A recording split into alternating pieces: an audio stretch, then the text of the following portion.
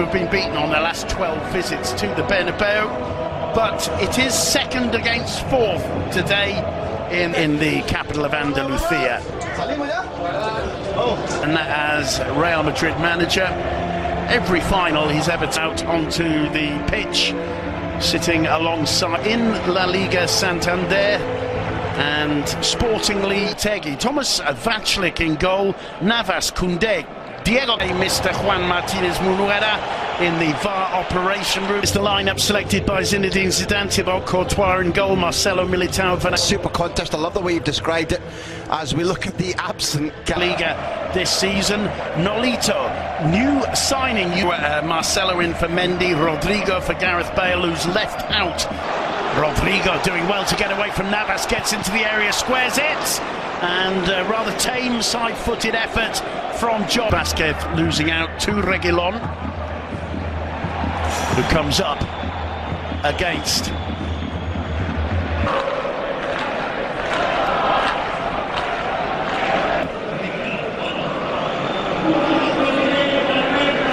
sees a gap and goes for it, gets to the edge of the area, lays it back to Toni Kroos, whose shot is comfortably collected by Thomas Vachlik. Yeah, you talked about the Serbian Gudels and his role, which is to try and asphyxiate Modric. When good ball through the middle, Rodrigo goes down and he can't connect to Lucas Vázquez with the return ball. It's a goal kick, but starting to look like Jovic. He leaves it for Rodrigo. It's a typical run from the Rodrigo. Fair point. Modric took a little deflection. Kroos drives it in. It's headed away. And the resulting shot well over the bar from Marcelo. Smile on his face. As always a joy to watch Marcelo. It's also pleasing to look at this ball. It's a chase for Navas. Gets the cross in, and in the end it's put out for a corner, but I suspect the flag might have been up. Wasn't that pass from Banega so gorgeous? Because he's running onto it, there's a player right up his backside, and it's coming on the rebound as we see Karim Modric. Lovely ball through and just wrong footing Lucas Vázquez, perhaps a result of a player who's been out since September. Okay, on that theme side. Wayline options here for him. Munir through the middle, advantage Courtois. Modric. Casemiro's going to try a shot, tried to place it and just curled it beyond that far post. He's got an excellent shot from that kind of distance. Banega with the corner, and it's 1-0 headed into the back of the net by Luuk de Jong, his third goal of the season, and they don't get much more important than in the Santiago Bernabeu against Real Madrid. It's the most basic kind of goal you can score, the most basic kind of goal you can concede, and there will be a VAR review. One of the things that happened, and I didn't catch if there's a foul by the Dutchman, but I think it's Militao. His left footballer and coach we ever talked to would say it was deliberate. Good. Militao, what decision is it? Well, he says that there was a clear foul, and I think every realistic, cynical footballer coach would agree. But the movement is all from Militao here. You look at Militao, he's not looking. Luuk de Jong battling with Carvajal. Reguilon gets the cross in! Out of the danger zone as well. Carvajal finds Modric, who loses possession and brings down Fernando and will be penalised, not just with a free kick in favour of Seviilla.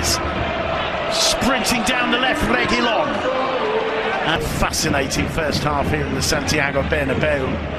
Superb control by Marcelo to trap that one. He's combining. Casemiro goes down, the referee blows the half-time whistle. Julen Lopetegui quick to go down the tunnel. He's still complaining about the decision. Monchi's told him, get on with it. I'm not. Felt that Gudeli had blocked, about to trot out onto the pitch at the Bernabeu. Cameras on him. Do you mind? I know, half an hour in him, get him on immediately, that half an hour's near. men, the two obvious ones I see, but Lopetegui I think is quite a concern.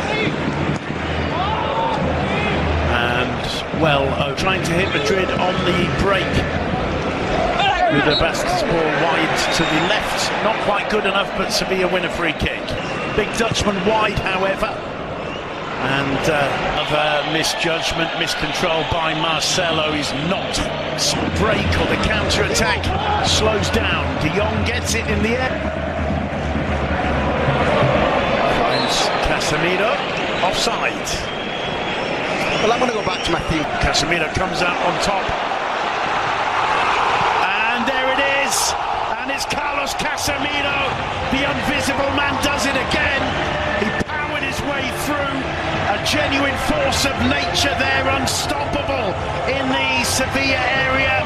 And Jesus Navas looking on as if to say, I don't understand what's just happened.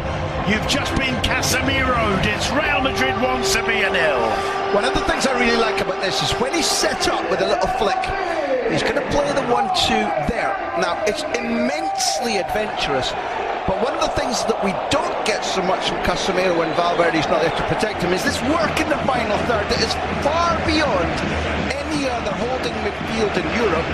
That turn, the concentration, the finish are gorgeous no matter that, but I think he had a fair point that I would say, Serbian striker, pardon me, I would say... Vinicius gets into the area, Vinicius curling it 2 meters wide.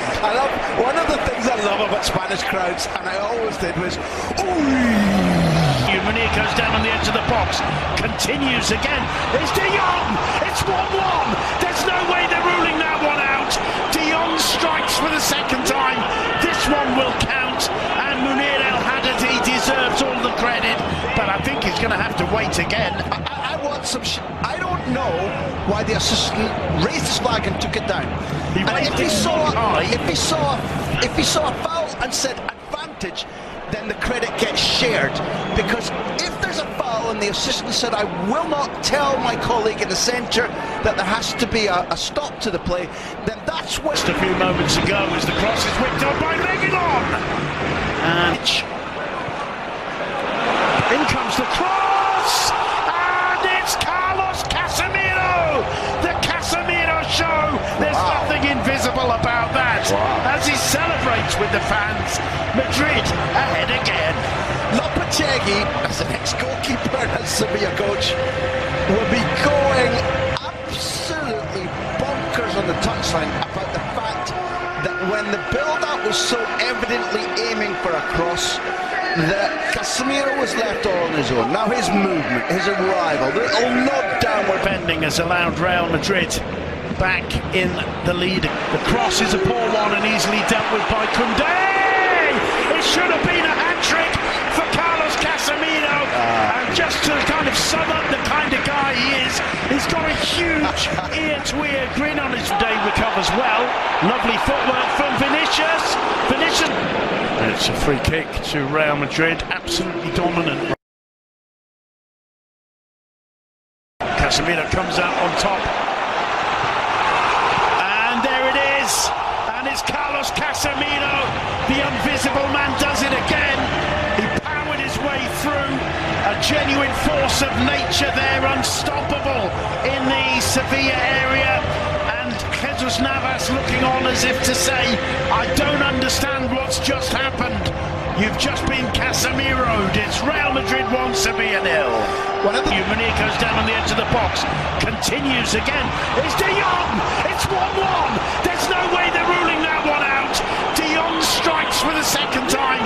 This one will count, and Munir El Haddadi deserves all the credit, but I think he's going to have to wait again. I want some I don't know why the assistant raised his flag and took it down.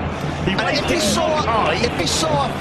saw a foul and said advantage, then the credit gets shared. Joe, there's nothing invisible about that. As he celebrates with the fans, Madrid ahead again.